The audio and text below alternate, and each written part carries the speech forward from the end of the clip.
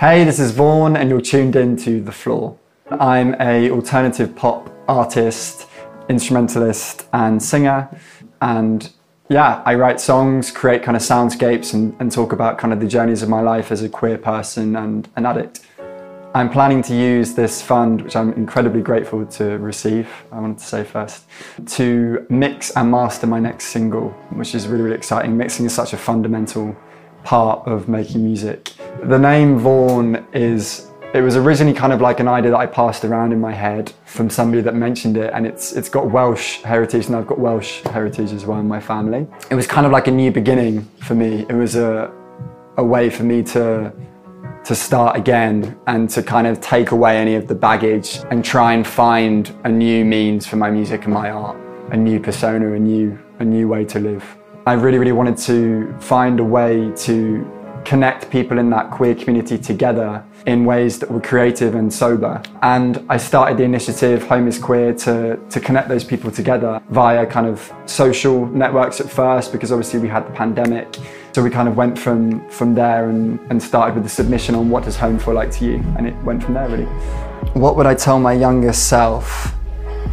I think I would tell them to accept their flaws and to be kind to themselves, to listen to what people say when they're giving advice, but not when they are judging. I'm most proud of releasing my EP, the I Was EP.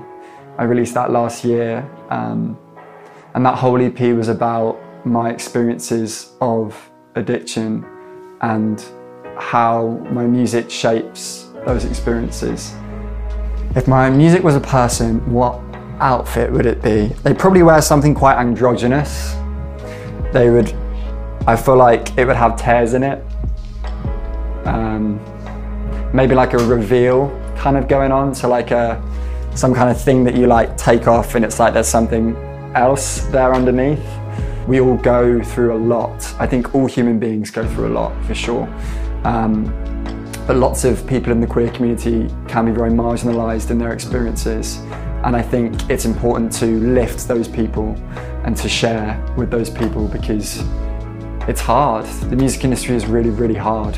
And I think being queer is already hard in the sense of not having much love for yourself and feeling as though you have to prove something to somebody all the way through your childhood, sometimes up to like a really older age. And then you join the music industry and you pursue music and art, and it's the same thing all over again in a different sense.